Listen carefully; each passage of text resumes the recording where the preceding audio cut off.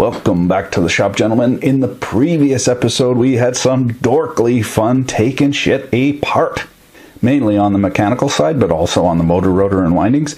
In this episode, we are going to confirm that it is moly disulfide. We are going to revisit that crown gear because it is an interesting case study. And we're going to have a few laughs at the dunderheaded mistakes that I made in the previous episode. Ain't nothing to it but to do it. Pitter patter, let's get at her.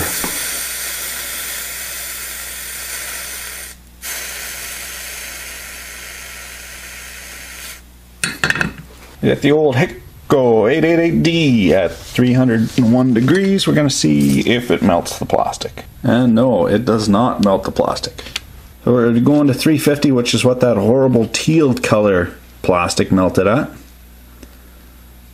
It's hot enough to melt the solder.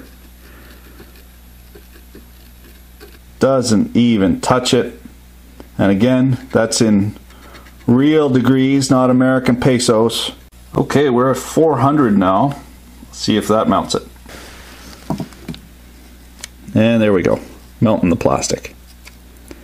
Okay, but that's far sight better than the Makita, because the Makita actually started melting at 300. It would start to touch it, and then 350 it was doing exactly this, which the DeWalt is only doing at 400. So I told you I was going to do some research, and research I did. And those teal colored tools, there's a site called BASF that does plastic injection molding in Europe that has supplied some, but there's no data on the plastics they used. However, on the BASF website, which is famous for dyes and making plastics for the past 1,000 years, there is lots of data, and this DeWalt is actually BASF Ultimate B3ZG6, which is glass fiber reinforced, impact resistant. It is a PEI polyether, anyway, I lost it. It's a polyethyl something fiberglass reinforced. And the brush holders are also that BASF Ultimate, but a different A3EG6. They have a listed melt temperature of 260 degrees C.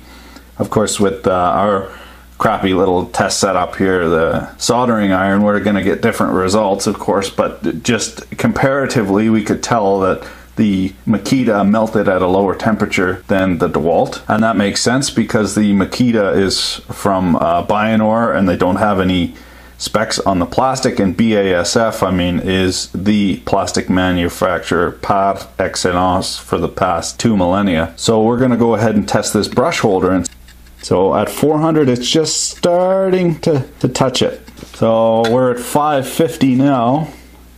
Let's have a peek here. Still pretty good. Still pretty good. Okay, now we're into the most problematic part of any power tool, which is the trigger switch. It always craps out.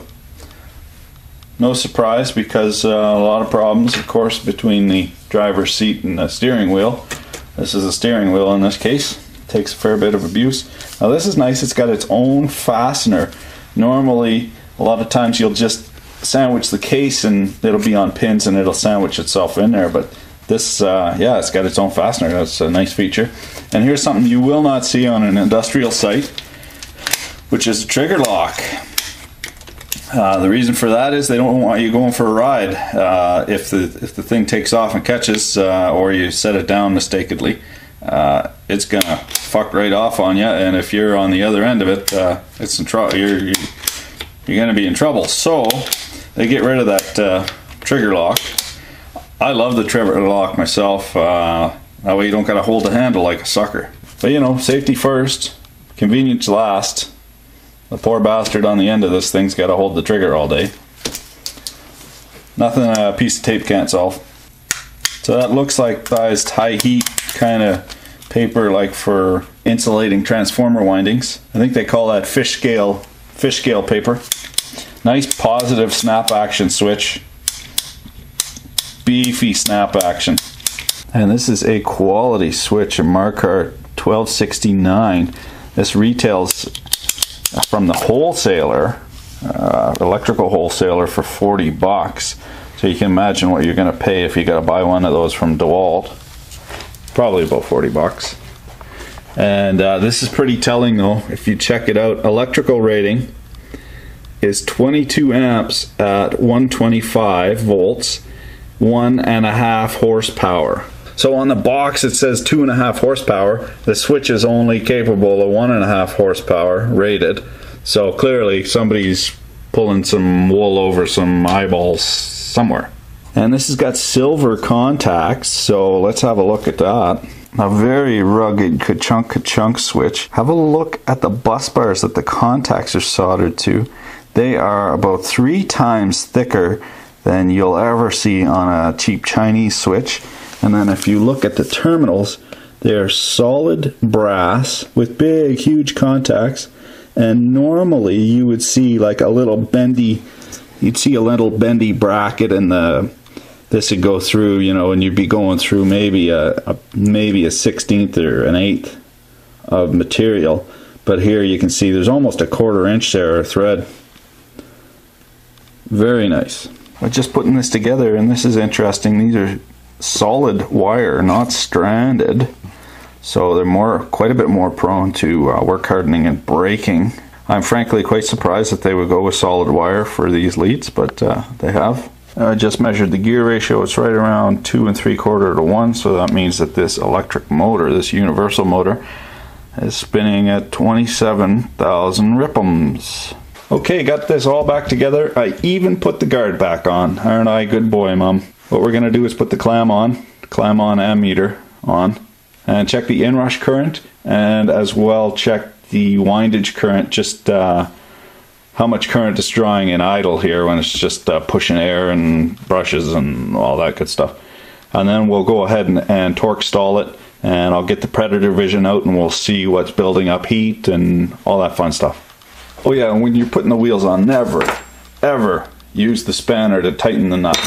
Just put it on, lock it, and hand snug. There's no better way to piss off a fabricator than to crank that on with a 6-foot snipe. You're likely to get a fist in the chicklets if you do that. Okay, here's the setup. In the far right corner is the Variac. I'm fancy that way. That way we can bring the voltage up slowly for the torque stall. There's the clam on ammeter and the voltmeter just for shits and giggles. In the foreground here is the DeWalt 12 amp. You guys smell the smoke? I hope I'm not having a stroke. Stephen Harper, Thursday, 1843657 Yeah, no, I'm okay. Oh, I'm right by the vise. That's where I burned that plastic. Yeah. And I didn't even plug anything in yet, and I'm frying stuff. Okay, Variac's live, and we're bringing up the voltage slowly but surely. Don't call me Shirley. We're going to stop at 120 volts. Good enough. And we got this set to something. What am I missing? Oh yeah, 60 hertz. Good to go.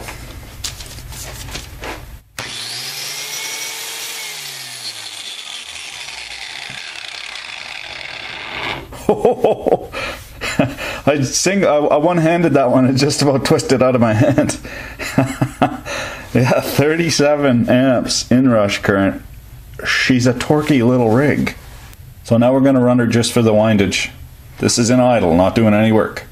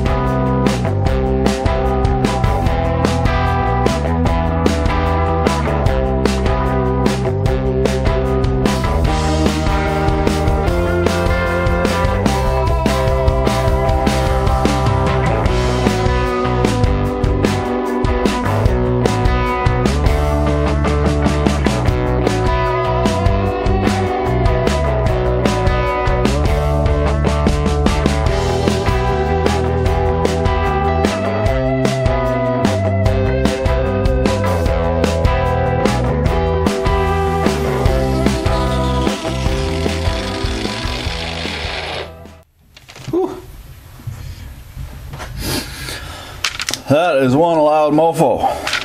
I wonder if they do the no grease thing so it sounds louder. It sounds more powerful. As it's loud. Holy. So we can see the brush assembly. It's pretty cool as a cucumber there. 5 degrees. I don't know. It's not very hot in the shop. Obviously, I got my winter coat on. And there's the interesting thing is there's a lot of heat built up in the gearbox already. That's not even working. Oh, for fuck's sakes. Stupid thing times out all the time. Enough to drive you around the bend.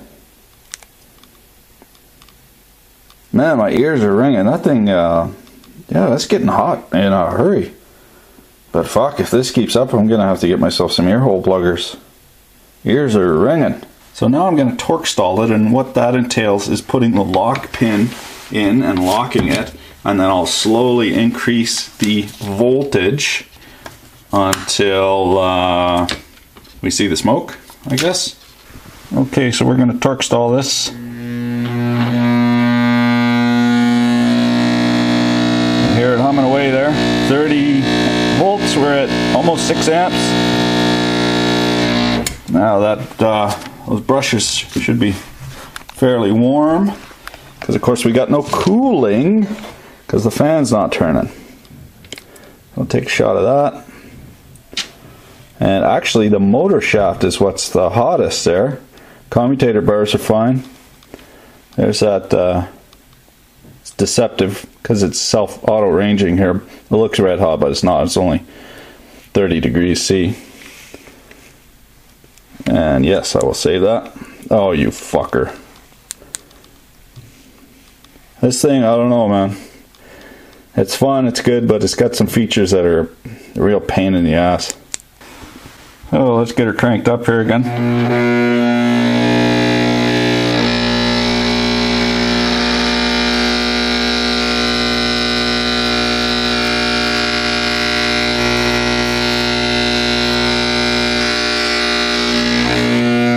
Yeah, so I would say that thing is definitely torquey enough to trip your breaker if it's ever stalled out, but it is a grinder, not a saw, so chances are you'll never really stall it out. Got plenty of torque. Let's have a quick peek here at the brushes. No cooling. Still not too bad. Warm but not smoking. Not even close to smoking. Ah, that did pretty much nothing. Wow. Okay, we're going to button this up. I'll put the handle on and the guard on. I'll get some gloves and some ear hole pluggers. We'll see what the amperage is when I'm feeding her hot supper. I've had the heater going all day, and it's important to note that it is a balmy 12 degrees C in the shop. Downright tropical.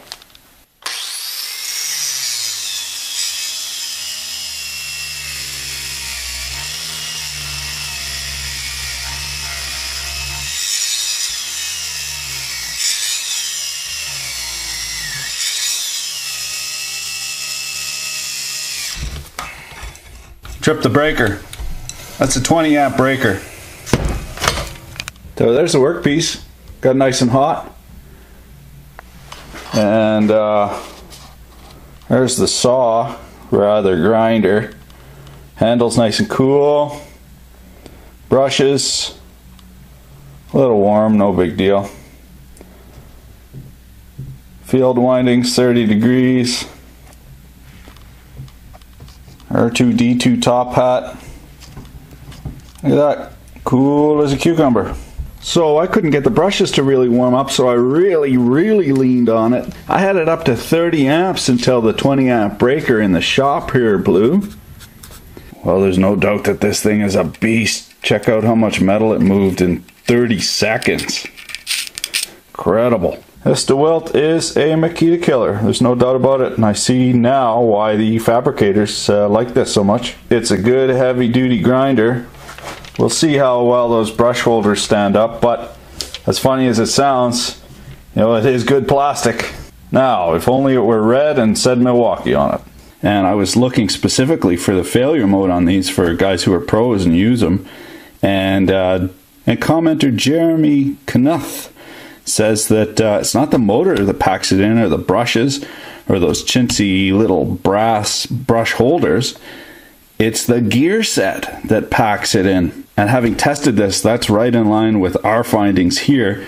Like I said, it's got really good airflow. It doesn't really heat up. Now, I'm sure if you're down in Guadalajara working on an enclosed meth lab, this thing's going to heat up pretty good. But I don't think it's the windings or anything that's going to fail. I have a feeling it's going to be this gear set here. And I got to tip my hat to fellow YouTuber Kismox in Finland, who tipped me off to the fact that that bevel gear might be, wait for it, a metallic powder gear. And speaking of Finland, you ever get the chance to go to Finland, you gotta go. They're fucking nuts. But be forewarned, as a simple country bumpkin myself from the backwoods of Canada, it is a huge culture shock. You're gonna be eating berries and jam every meal, pickled herring on the stick with a side of jam. And before they get you hammered on homemade aquavita, which consequently tastes like aqua velva, they're gonna make you strip down to your past your skivvies, into your birthday suit. You're gonna go into a hot box with a bouquet of birchwood switches that you're gonna whack yourself with. So anyway, you're sitting in here with the guys, you know, whatever, dink hanging out, yay. And then in walks mama, dude's wife, naked as a jaybird. In walks the son. In walks his smoking hot 16-year-old daughter. You want to talk about uncomfortable. If at all possible, you're going to want to get drunk on the aquavita before you go into the sauna. And the worst part about it is you're the freak because you didn't grow up running around with your tallywhacker out. And you're trying to oh so suavely angle your legs so the 16-year-old daughter doesn't get the full Monty of your 30-year-old twig and dingleberries. Let me tell you, after a few minutes of that, jumping into a frozen alpine lake is a pretty good option. Yeah, anyway, Finland. Good times. Good times. We've run it. The thing is a beast. Now comes the time to revisit these marketing bullshit specs. So what I did in the previous video to give us power, just as a quick check, is power is equal to amps times volts. Of course, that doesn't work because it's AC. So this gives us what they call VA, and that's actually how they rate transformers, because nobody knows in a transformer what the power factor is going to be. Now, the problem with motors is the power factor varies depending on the loading.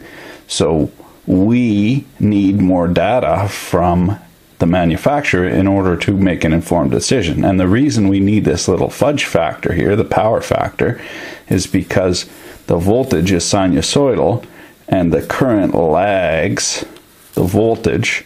So depending on whatever load conditions, this power factor could be 0.95, it could be 0.5. That's a huge variance in the actual power. So if we just use VA, we can use apparent power, or just as a quick and dirty kind of comparison, but it doesn't really work. So what we actually need from the manufacturer is a graph of the motor, and this is just input. This is not what is happening at the spindle. This is not speed or torque at the spindle. This is just input to the motor.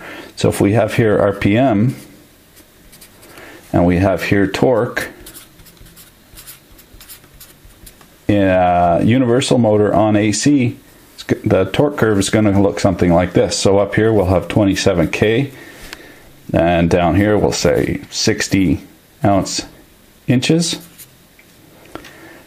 So when we're actually turning the spindle speed at 10K, 27K on the rotor, motor rotor, there's very little torque being developed. All it's doing is just, it's a big fan. And then as we load it up, the RPM has to drop in order to develop more torque, because we need slip in order to develop that torque. So if we add another piece of data here, which is amps, you're going to see that as we come down and develop torque, the amps come up. So at 60 ounce inches, we might be at 30 amps. Then we add another measure in here, which is going to be your power. And what the manufacturer is doing is they are cherry picking numbers. So the marketing engineer says, well, we want the most power we can possibly get to put it on the box. So we're going to go 1800 watts. And then instead of actually just coming down the graph and taking all these numbers in line, what should happen is they're cherry picking. They're saying, okay, it runs at 10k spindle speed, that's 27, so we'll take that number looks good, and then we don't want this up at 30 amps because nobody will buy it, it'll trip the breaker. Let's put this down here at 12 amps. Yeah, 12 amps, that ought to do it. So really what's on the box is complete bullshit. What we actually need is real data about the motor in order to make an informed decision. Unfortunately, I don't think that's going to happen anytime soon. So we have to re-deconstructionalize this because we've had some interesting comments. One from Nevin Williams, longtime viewer, suggesting a good way to test to see if that is moly disulfide. And we're going to do that. And also, critically, is to find out how this gear was manufactured. Because as I said, Kismox in Finland suggested that this was a powdered metal gear. I thought he was crazy. Come to find out, he's crazy like a fox. So that would totally explain, because this has to be in a mold, that would totally explain why these are all rounded right over nicely. Nice draft angles and all that sort of stuff. And this sort of goldy kind of coating on there might be a secondary process that causes the surface of this to be impregnated with silver, rather copper. I don't know why I said silver. So we're going to I'm going to go ahead and harvest some of this moly disulfide, or rather at this point gray goop. We're not quite sure what it is, are we? There's been a few comments that people think this is graphite. Now, to me, it's not dark enough for graphite. Because if I recall correctly, the individual particles were gray, not jet black, but really, who knows until you try, right? So what I'm doing is I'm just liquefying the grease fraction here, and then we will let the solid particles fall out into the bottom, and we'll pour off the liquid. We should be left with a reasonable concentration of the good stuff, which at this point might as well be pixie dust for all we know about it. So here's our second washing, and it's quite a bit clearer. We can see we're just about got all the grease out. That should be good enough for our purposes. And I really prefer not to have a Richard Pryor situation on my hands, so we're going to let that flash off before we heat it up. And in the meantime, I'm going to brew up a tincture to get the copper off this. Don't tell my wife I stole the vinegar. We're just going to have a little vinegar party here. So this is the acid we're going to use to dissolve the copper, and about that much. Then we're going to add some hydrogen peroxide to taste. That'll make it chooch more better. And that's about right. Okay, so we'll pour a little bit of this onto the gear. And now in the control, we put a little piece of copper. And we wait. Now while we're waiting, I'm going to fire up. This is flashed off nicely. We're not going to Richard Pryor ourselves. I'm going to flash up. We've got the beaker full of pixie juiced and broken dreams on the apparatus, and we are going to apply the heat. Now do not do this with regular glass because it will shatter. This is borosilicate glass, labware, and Pyrex used to be good for non-shattering, but new stuff is garbage. It's not borosilicate glass anymore. It's some crap.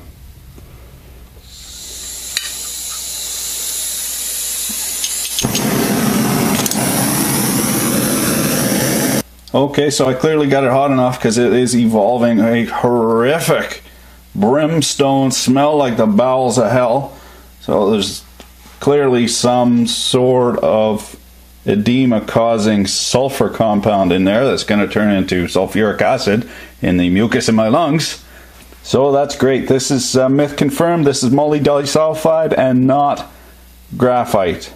Well, it's been about 5 minutes I've been dicking around with this moly disulfide trying to get a stink out of her. And we can see that the solution is doing its magic. Some of the copper is going into solution. You can see there's a blue aura. So hopefully if we leave this on here long enough, that solution will turn slightly bluish. We'll know that it's got copper in it, and we can assume beyond a shadow of a doubt that this is a powdered metal gear. Okay, well I did a little more research on this because I was curious as to how the lubricating properties of this actually work. Molybdenum disulfide actually is a naturally occurring mineral, and it occurs in massive sulfides, porphyries, of course because it's a sulfide mineral. And what happens is you have the molybdenum atom in the middle, then you have layers of sulfur atoms bound to the molybdenum atom, and what happens is when you have layers of these little platelets, they like to slide on each other because the sulfur atoms are super happy where they're at. They don't want to bind with anybody. And that is the same thing that happens with graphene and graphite lubricant. They slide in nice platelets. So this is the same lubricating action as that. But I found out that the dissociation temperature is like 1100 degrees, which if you're a blacksmith, you know that that's almost white hot. And I didn't even get close to white hot. So what I must have been smelling was the last of the oil burning off. Now, because this occurs naturally as a mineral, we can go on the geology side and check its luster, its streak, its Mohs hardness to determine if indeed it is molybdenum disulfide. And also, according to the reference material, this mineral has perfect cleavage. I'm going to put a sample on a tile, and we're going to do the streak test.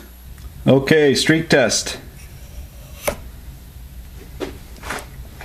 Now look at that. Metallic luster. Blue-gray streak. And just from the feel, is greasy as hell. Myth confirmed for the second time. For real this time. Molybdenum disulfide. Not graphite. Oh, our control beaker has clearly got a blue tint to it. We know that there's copper ions in there. No surprise, some nice shiny copper in there too, copper wire. This, however, has no blue tint and it's starting to turn shit brown, meaning it's rusting the gear. So we're going to have another go around at this in a different way, see if we can figure it out. And I pretty much tried nothing and I'm all out of ideas, so I think it's time for a cup of tea, a little set, forget about this and it'll come to us. I enjoyed some tea and sympathy with my dear, sweet, long-suffering wife, and she was quick to point out my dunder-headed mistake in that the acid is preferentially going to attack any iron that's exposed. And I show this effect clearly in a previous video where I make a penny float. Well, this is a classic case of keep it simple, stupid. I put this MG hallmark and powder gear into the gargler, and out popped MG mini gears in Padova, Italy, with and not that this gear is made in Padova, Italy, because of course they have a factory in Yulong Ding Dong, China. So this is a powdered metal gear, and that explains the surface roughness. That explains all these rounded over bits. It also explains why the failure mode is this. The pinion, of course, it looks machined. I would bet dollars to donuts that it is the pinion's standard hob, but this is pressed powder and then sintered all together. Now, gentlemen, I appreciate your comments, your concerns, and especially your technical know-how if you care to chime in on any of this. Okay, so I'm just going to wrap up here telling you that the failure mode is going to be the trigger switch here. That always fails in every tool. And then it's going to be this gear set. It's not going to have to take too many 200-pound gorillas on a wild ride there. You get a big, thick, heavy grinding wheel and a 200-pound gorilla on here, and she binds up. It's not going to take much to shatter these powdered metal gears and turn them back into a nice, shiny, never-sees looking paste. Yeah, thumbs down for the powdered metal gear. No effing good at all. Mind you, they do have this in the XRP drill. That gear set is also powdered metal. Now, whether or not that stands up, we're going to have to wait for another episode for that. Now, gentlemen, I appreciate your comments and your technical expertise especially. I don't mind revisiting this if something new comes to the fore, and I really appreciate your comments, especially, you know, you caught me on a few things. I had no idea. That was, I learned something, so that was awesome. And I gotta say, what nobody caught me on was I made a mistake right off the bat on my dead reckoning, because I had assumed that 3,000 pounds on the pinion was weight pressing down, but it's actually clamped like a disc, so it had to be twice the actual number that I gave you. But anyway, thanks for watching. Keep your stick on the ice. And there's a lovely blue Star Trek drink now, full of free copper ions, just waiting to unleash its antibacterial properties for weirdos that drink silver and copper and all that sort of stuff. So I got the new grease in there, and just for shits and giggles, I got it on the triac. So we're gonna see where it actually starts. So here's what it looks like with the better grease. About 1,000% better. There's actually some grease on the gear teeth still, and you can see it's flinging off the center there. And interestingly enough, see this Triforce here? That's clearly for getting the sintered metal or the powdered metal gear and pressing it on in a jig. So there'd be some index pins that go on there and push it in.